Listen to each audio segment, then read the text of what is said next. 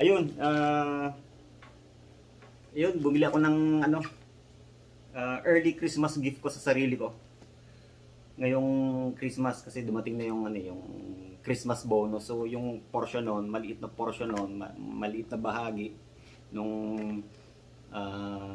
bonus, Christmas bonus sa aking trabaho ay binawasan ko ng konti. So ito yung binili ko. So RC toy helicopter. RC helicopter. So yun. Ito yung ano, XKS, ano ba yun? K127. Yung may altitude hold. Yun. So from Shopee, ang bilis ng shipping niya. Alos 9 days lang.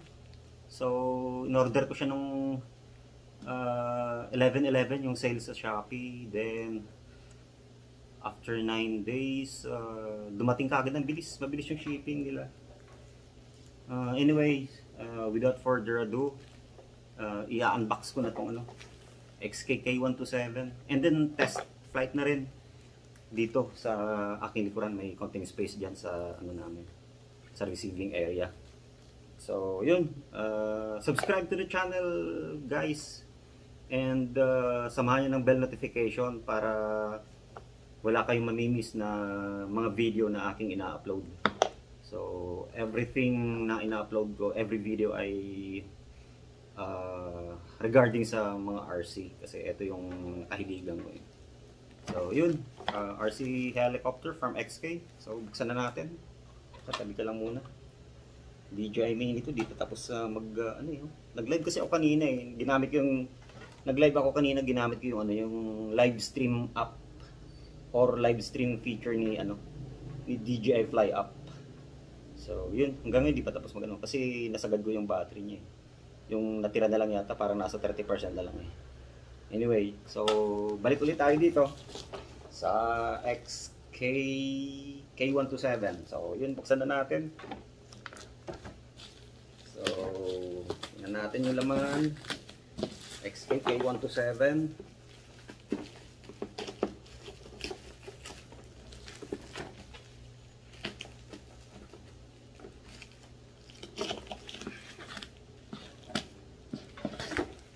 K127, yun. Matagal na rin, medyo matagal na rin labas to. May altitude hold to eh. Ayun. May altitude hold to eh. Maganda sa mga beginner to. Sa mga ano, mga baguhan. Madali ko yung matututong magpalipad ng RC helicopter pag yung may altitude hold, assisted ng altitude hold. So medyo ano lang, medyo at ease kayo pagka ito yung ginamit yung beginner na RC helicopter. May altitude hold eh. So parang nag-ano yung ano ngayon eh. Parang nag-i-evolve yung mga RC helicopter ngayon eh. Meron ng ano eh, may ibang RC helicopter na may GPS na eh.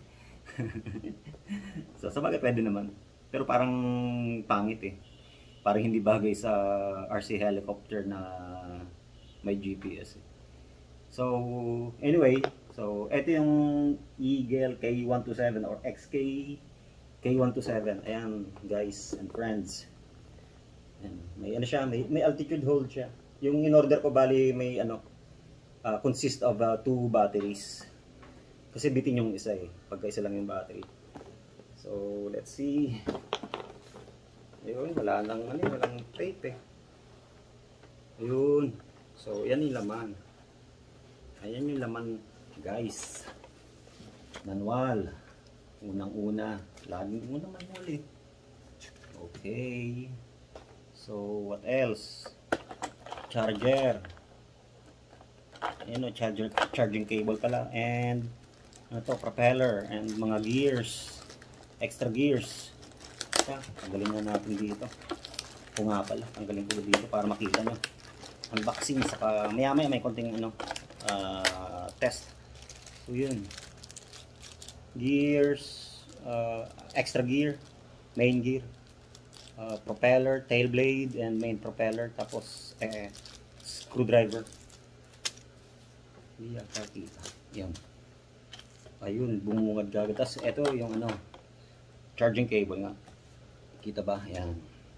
Then Yun, nalaglag ng isang battery. Ayan na, oh. Ito yung battery, then may isa pang battery, oh. Naipit. Saka maganda yung pagkaka-package niya, ay pagkaka-pack kasi para may protection siya, oh. Para may slot siya, para may pumipigil, para hindi, pag gumanon, hindi babagsak, hindi aalog. Maganda yung packaging niya. Yun, oh. So, ito yung extra. Eko, skip. Galing ko. Baklasin ko. Kasi masyadong nakano, di baka masira. Baka makalas. Bumili ka ng tsinelas. Ayun. Gas-gas ka agad. Kabago-bago. Kasi naman masyadong mahigpit eh. Masyadong secure na secure eh. Hanggang to the point na kailangan mong gamitin ng matatigas na bagay para matungkab mo lang eh. Ayun, parang na eh. Anyway, parang na damage na konti. So, controller. Ayun, ganun din. May mga rin siya, secure na secure din, oh. Parang may mga siya, oh. May extra siya dito eh. Pampigil sa bagay na nakapak para hindi hindi umalog. Yun, controller. So may altitude hold. Tulad na sinabi ko, may altitude hold nga pala to. Ayan. Yung spring loaded, oh. Ito yung throttle. Ito yung throttle, oh. Spring loaded. Ayan, oh. Nasa gitna lang siya. And then, ayun, take off. One key take off. And then low rate and high rate yata to. Ito, ewan ko kung ano to. Parang automatic shutdown yata, kasi may automatic shutdown to eh. Pagka medyo nakikita mong iba yung lipad niya, or makakadisgrasya or magka-crash. So parang may siya. May emergency button siya. Ito yata emergency button. Yan. Ito parang kasi ito may may mark na eh, take off and land eh. Yan oh. Take off and land. Ito LS. What? Ano bang LS? Low rate, high rate? Basta yun. Ito yata yun. And then, ayun, ito yung pinaka main helicopter, oh. Ito yung may altitude hold na helicopter. Ayan. Ganda ng kulay. Ayun. Ayan. So, dalawang battery. Teka. Yun, no? Ayun yung helicopter, oh. Maganda rin. Ayan, oh. Altitude hold, pero brush motor siya. K127 may altitude hold, brush motor. Yun, malaki yung, hindi ko alam kung anong size to eh. Size 200 yata to. Ayan.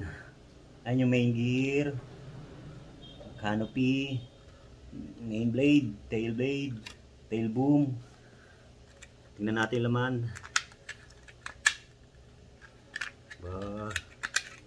So yun. Teka. Tatakpan eh.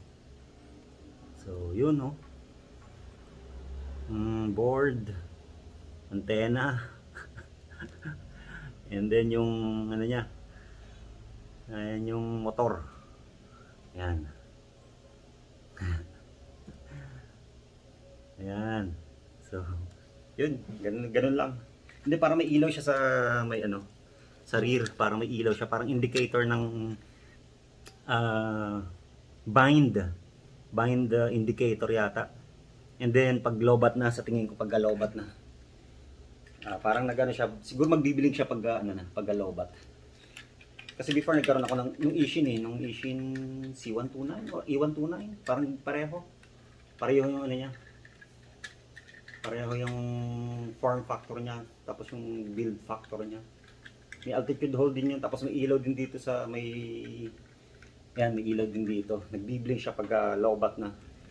And then pag hindi pa siya connected, pag hindi pa siya bound, nagbiblink din siya eh. Ibig sabihin hindi pa nakabind yung controller mo sa sa aircraft or sa helicopter. So yun yung laman. Ayun, so yun, hindi ako nakapag-live kasi kakunti yung walang nagtsatsagang sa akin. manood. And then, ayun. Galin natin dito. Ayun, test flight kaagad natin. Kasi may ano pa naman 'to eh. May charge pa naman 'to yung storage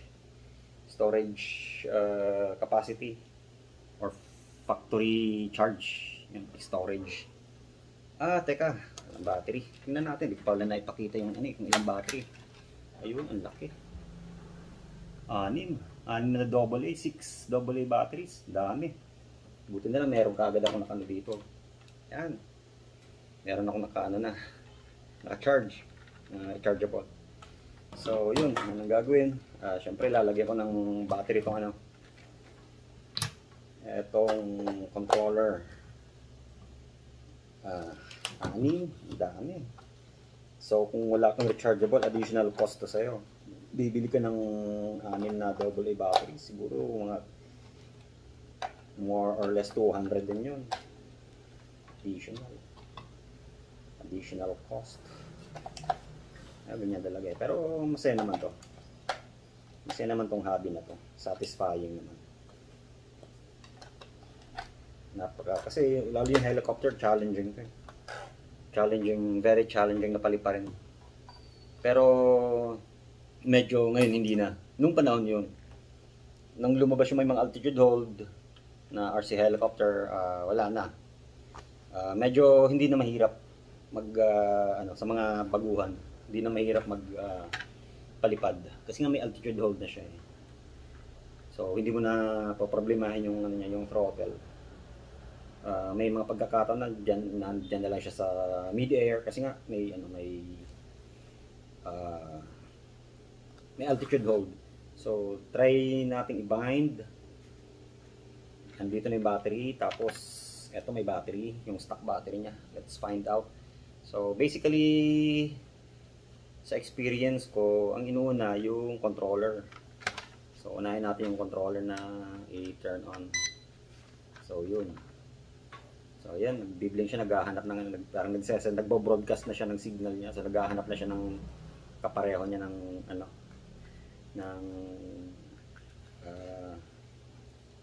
naghahanap na siya ng magre-receive ng signal niya. Yun. Bakit?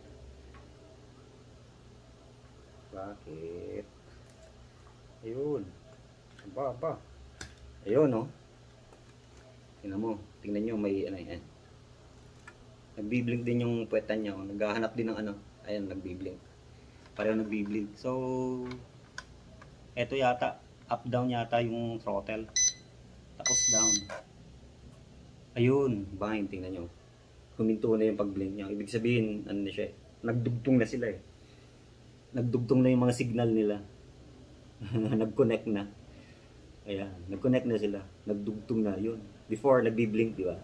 Ibig sabihin, parang hindi pa nag-mimit yung mga signal nila. So, nung ginalaw ko to, up-down, parang nagano sila eh. Nagsama na sila eh. Nagdugtong na sila eh. Anyway, yun. So, yun, subukan nating konting flight test.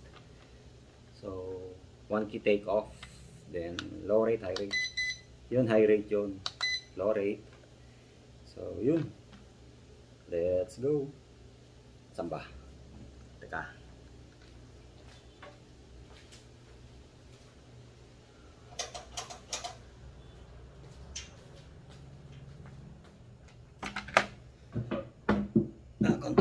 Konting test flight. Let's find out. Tingnan natin kung diba, baba natin konti.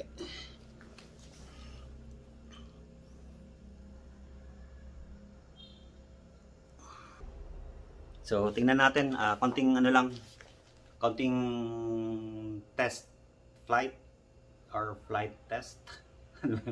Na nalilito ko dun eh kung ano yung tama, yung flight test or test flight. Pero siguro pareho lang yun. So yun, tingnan natin guys. Konting konting palipad. Siguro mga 5 minutes.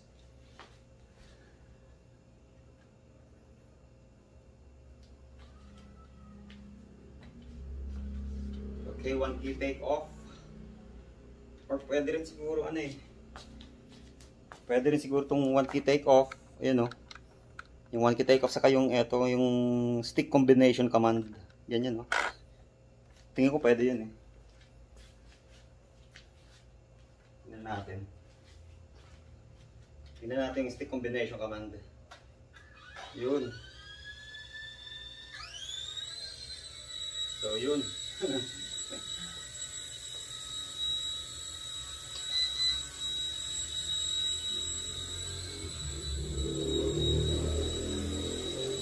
Nice. Stable oh. Kasi nga may altitude hold. Yan oh. Yan, yan. Yo. Para may drift eh. Teka, may mga ano rin pala ito eh. Para ano, may tawag yan, may nangatrim pala ito. Kalimutan ko may ipakita sa video yung mga trim niya na sinasabi ko. Para ano, ba nag-drift sa kaliwa o kanan. So may pang ano ka doon. May pangontra ka doon. Yun no. So yun no. Yan si Kidol siya eh. Kaya lumalayo, nawawala ka sa camera eh. Yan.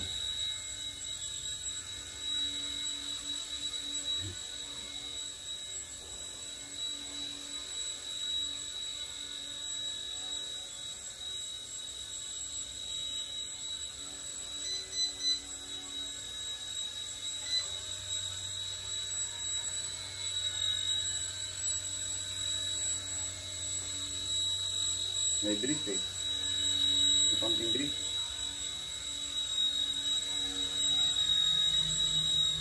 Pero nice, stable. May konting ano lang, konting paggalaw. Pero manageable. Madali namang i-manage. Madali i-manage. Kasi nga may ano siya eh. Nawala. Ayun no. Madali i-manage. Kaya subukan natin yung 1 key take off. Diba?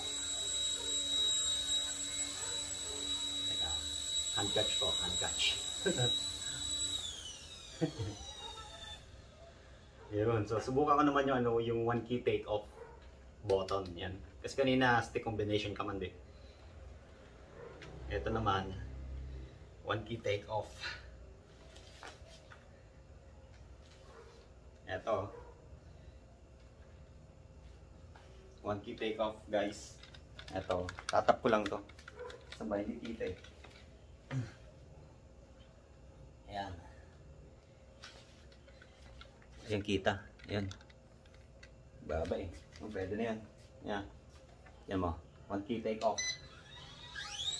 Yun.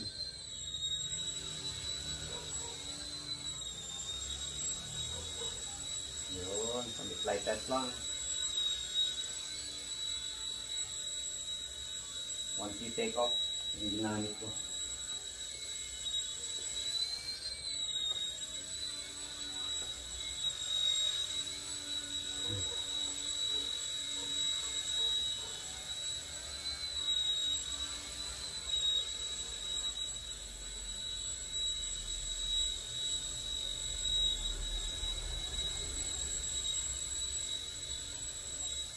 Dali lang oh. Dali lang pali pa rin. Bagay na bagay sa mga beginner. Sa mga first time na ano. Mga first timer na mga pilot. Ayun oh. Dali lang. Very easy. Easy to try. Basta sa mga baguhan, mga first time na magpapalipad ay iwasan nyo lang na magpalipad sa loob ng bahay. Doon kayo sa malawak na lugar. Yung halos walang puno, walang obstructions, walang tao, kayo lang, walang ibang tao, walang mga wire. Tapos mas maganda yung ano, yung sa umaga kayo magpalipad kasi wala pang hangin nun, wala pang masyadong hangin, hindi pa malakas ang hangin. Wag na wag kayo magpapalipad pag malakas yung hangin. Kasi may chance na mag-fly away yung ano nyo, yung RC helicopter nyo, especially sa mga baguhan. Baka mag-fly away, sayang. Mapo-frustrate kayo. Or kung di man mag-fly away, baka mag-crash. Masira. Swerte nyo kung hindi masira. Eh paano kung masira? Kaya yun, kailangan magpapalipad yung walang hangin. Walang tao sa paligid. Walang masyadong puno. Malayo sa mga puno. Walang mga wire. Saka yun, yung pinaka-importante, walang masyadong hangin. Huwag kayo magpapalipad sa environment na malakas yung hangin. Saka sa ulan, syempre, ulan, yun. Pag malakas ang ulan, syempre, or kahit na umaambon-ambon, syempre, huwag muna kami papalipad. Kasi baka magkasipon kayo. May COVID pa ngayon, baka magkasipon kayo. Hindi, joke lang. Syempre, pagka nabasa yung mga parts ng, ng RC nyo, syempre masisira yun pag natubigan. Pag nagkaroon ng moist or ng tubig. Maliban sa baka magkasipon kayo, yun, masisira pa yung, yung RC toy nyo, yung RC helicopter. So yun yung mga tips ko sa mga sobrang baguhang RC pilot. Kahit sa drone, kahit may mga gitas na drone, ganun pa rin yung rules. Huwag kayo magpapalipad sa mapuno, madaming puno, may mga wires, maraming obstructions, iwasan nyo yun. Matao, lalo yung matao, iwasan nyo yun. Kasi baka makadisgrasya kayo ng tao. Kasi delikado ito pag nakadisgrasya kayo ng tao, baka maglabas ng ordinance ang isang lugar na pagbawalan ng maglaro ng mga ganitong bagay. Kaya sayang naman. Sayang naman yung hobby natin na ganito. So yun, okay na yan. Konting test lang kasi baka malobat na. Buti nga hindi pa nalalobat eh. Dami pang charge oh. Tibay pa oh. Mukhang napadami yung charge ng factory eh. Oh, sasa na. Oh. Yun, hover lang, test flight. Yun, okay na yan. Okay na guys. Catch. Oh. Kala ko mamamatay yung ano. Oh. Namamatay oh. Tignan nyo. Pagkat tinatagilid ko, ay lumalakas oh. Ayun oh. Lumalakas yung throttle niya oh. Wala akong ginagalaw oh. Pero pag ginaganon, yun parang namamatay oh. Pag tinatagilid, wow, parang safety feature niya oh, namatay. Wala akong ginalaw sa controller eh. Galing. Parang pag siguro pag ganun to, pag na-crash mo tapos medyo na-detect ng sensor niya na hindi level yung ano niya, hindi level yung kalagayan niya, baka nagsha-shutdown yung motor niya. Galing. Parang may sensor siya eh, nasa-sense niya yung ano eh, na delikadong ano eh, na hindi siya, wala siya sa maayos na ano eh, na level eh, kaya namamatay. Galing. Galing nga. Hindi mo na kailangan ito eh. Pero sa mga advanced lang yan ha, or intermediate, or sa may mga may alam na, pag baguhan kayo, wag nyong i-hand catch to. Pag first time nyo magpalipad agad ito, wag nyong i-hand catch, saka dapat medyo malayo kayo sa pinapalipad nyo ha. Kasi yung aksidente nga, yung disgrasya, delikado. Kahit parang toy grade to, delikado pa rin kasi etong umiikot na to, malakas to. Saka pag tumama to sa sensitive na part ng tao, tulad ng mata, ulo, yun delikado. Hindi to basta-basta ano eh. May danger pa rin na maka-accident ito. Kahit ganito lang to. Kahit parang toy grade lang. So anyway, yun lang yung quick unboxing. Hindi ko alam kung quick yun eh. Saka quick test flight. Yun. XK K127. Nice. With altitude hold. RC helicopter. 2 batteries. Nice. Very fast shipping. Yun lang. Thank you, and don't forget to subscribe to the channel. And sabahan nyo ng bell notification para kumpleto yung